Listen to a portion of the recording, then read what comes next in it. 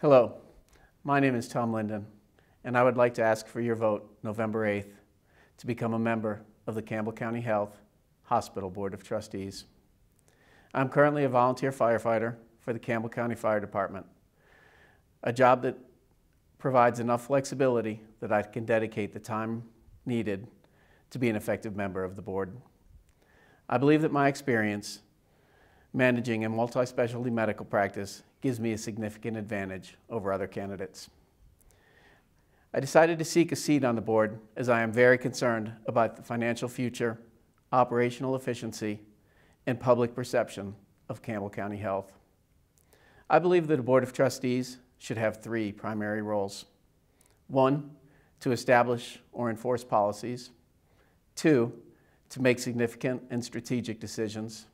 And three, to provide oversight of the organization's activity. If elected as a member of the Hospital Board of Trustees, I do not believe as a board or board member that we should be involved in or micromanage the day-to-day activities of Campbell County Health. We've hired a competent CEO, and I believe it is his responsibility to implement the strategic plan we have developed and to meet the goals of the organization. I believe that in order for the CEO to be effective, he should have the ability to make decisions without having to seek constant approval of the Board of Trustees. As long as those decisions are in line with the vision, mission, and strategic direction of the hospital. The board is designed to provide oversight, not to manage.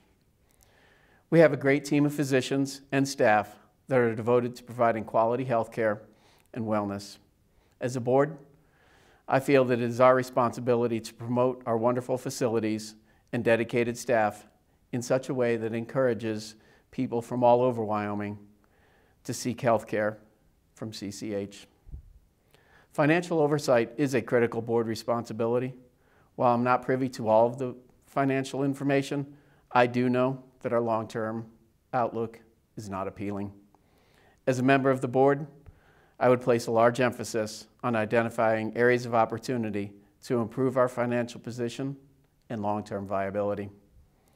Each board member should have a firm understanding of financial and operational data. We must share a common vision that keeps the best interests of the organization and the community in mind.